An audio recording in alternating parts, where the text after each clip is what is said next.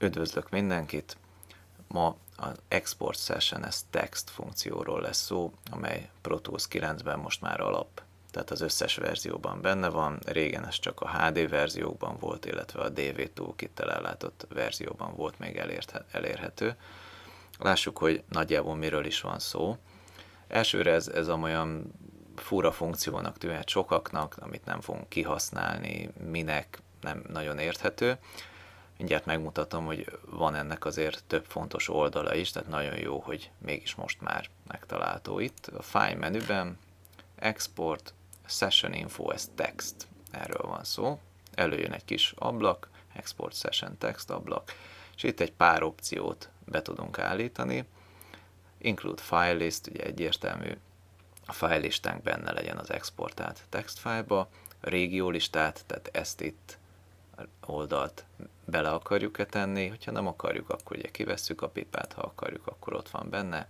Include Track Areas, ez az Edit Decision List, ez annyit jelent, hogy ha különböző playlisteket használunk, illetve azokról editálunk, akkor ezt ő pontosan jelezni fogja ebben a textfájlban, ez egy kivételesen hasznos funkciója ennek.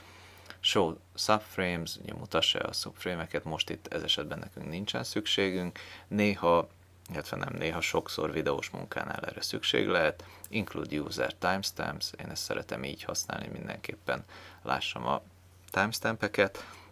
File handlingnél lehet, hogy fade-eket, crossfade-eket mutassa-e, azt esetleg én nem szeretem, de esetleg be lehet kapcsolni, hogyha valaki azt is látni akarja. Time formatot át lehet állítani, hogy miben legyen, tehát hogyha esetleg zenészek egymás közt szeretnének ilyet küldeni, akkor bars, beats, de bármiben lehet, timecode-ban is, feedframe-ben is. És a file formátum, ami ugye általában textfájlok, különböző Excel, Word, Write Now, TextEdit, teljesen mindegy, egy sima TXT file fog készülni, és hát pont ez a cél, hogy igazából ne is legyen egy sajátos formátum, ugye bárhol, bármikor olvasható legyen ez. És miért fontos igazából ez az Export Session Text? Ez post-production körökben egyébként egy rendkívül népszerű dolog, mert például ugye itt, amit látunk, az Edit Decision List, az egy videóvágásnál nagyon sokat tud segíteni, főleg, hogyha hangot rakják alá, akkor spot to picture-rel, mi hova kerül, mi hova való, mi a timestampje, hogy lett összevágva, ezek nagyon jó funkciók. És másik oldalról pedig akár hobbi, akár zenei munka közben erre a funkcióra érdemes úgy tekinteni, mint a backupra. Tehát a backup is olyan ugye, hogy az esetek 90% igazából nincs is rá szükségünk, hiszen hogyha jól mennek a dolgok, akkor egyrészt rá se nézünk, nincs is dolgunk vele, csak az időt töltjük vele, ugye hát minek backupolni. Viszont, hogyha egyszer szükségünk van rá, akkor életet menthet.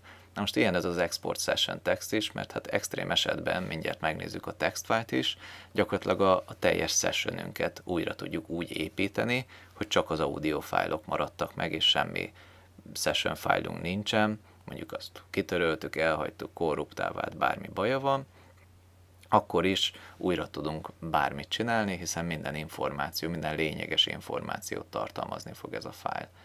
Oké-t nyomok, hát mondjuk legyen ez, desktopra most kirakjuk, a fájlnevet nyilván itt meg tudjuk adni, save, és mindjárt meg is nyitjuk ezt a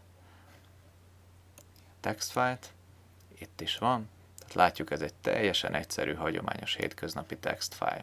Fönt a session name-mel, utána a sample rate, bitmélység, timecode formátum, hány audio track van a sessionben, hány régió van,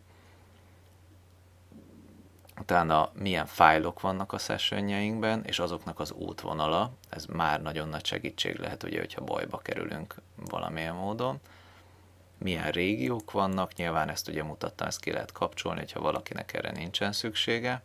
És utána, amiről beszéltünk már, az Edit Decision List, a track listingbe, tehát látjuk, hogy melyik tracken mi van, hol van, és mi a timestampje, és mondjuk azt tudjuk, én tudom, hogy a zongorán ott különböző playlistek vannak, és ezt látjuk, hogy innen ki tudjuk olvasni, hogy hol kezdődik, hol van vége, milyen hosszan tart, és a saját timestampjét ugyancsak.